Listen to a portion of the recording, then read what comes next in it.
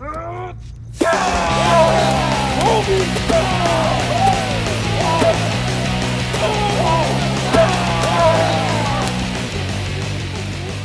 you shouldn't do that! You hear me? Don't you punks know why we put out jack-o'-lanterns on Halloween night, huh? First jack-o'-lanterns date back to the 1800s. The townsfolk would light them up and put them on their porches to help guide the wandering spirits on All Hallows Eve.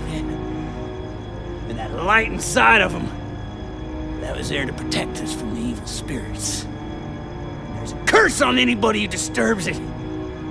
Because as the saying goes, you disrupt the light, you disrupt the night.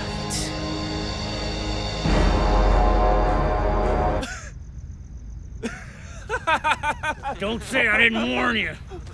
Get another one. Let me show him what I really think of curses. Ow!